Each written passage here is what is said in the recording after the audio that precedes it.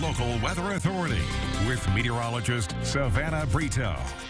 Good morning, everyone, and welcome back. Temperatures to start our Friday off as we head for the weekend in the 30s and 40s. 40 right now in Terre Haute, 38 though, or 36 though up in Crawfordsville, 37 in Robinson, 43 in Vincennes, and 46 degrees in Mattoon. So it is a chilly start to our day. You might want a sweatshirt or lighter jacket at least before you head out the door today.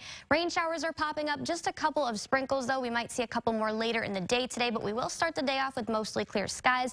We'll pick up cloud coverage then as we head for the late afternoon hours, early afternoon, late afternoon hours. And then here's the showers that do pop up. This is about dinner time as people are heading out the door for dinner. About 4 or 5 p.m. That's when we start to see the initial trace of rainfall. Most of this is going to fall just east of the valley, and we'll only see a few showers from this, not anything to really worry about. The bigger system comes as we get into late Saturday evening, early Sunday. This is about 6 p.m. so you can see the first kind of initial trace of rain starting to enter parts of the Wabash Valley. This is 10 p.m. on Saturday. That's when it kind of starts to pick up, but the heaviest definitely looks to come overnight, late hours on Saturday into early hours on Sunday for Mother's Day. This is about 6 a.m. so you can see it only goes out 48 hours, but we're expecting more rain totals then as we get through late during the day on Sunday. Winds are going to pick up. That's the big story out of today anyways, about 10 to 25 miles per hour for sustained winds at the most.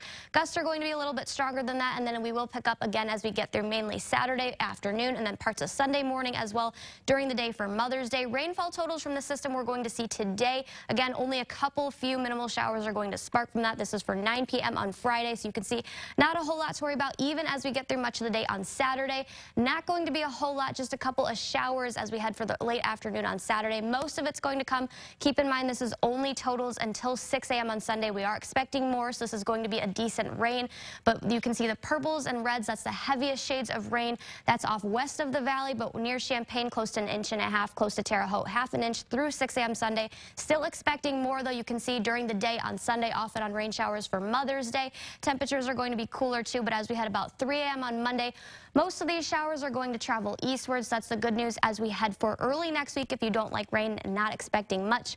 Cooler temperatures, though, as we head for this entire week, really the next several days. 66, though, is the high for us today.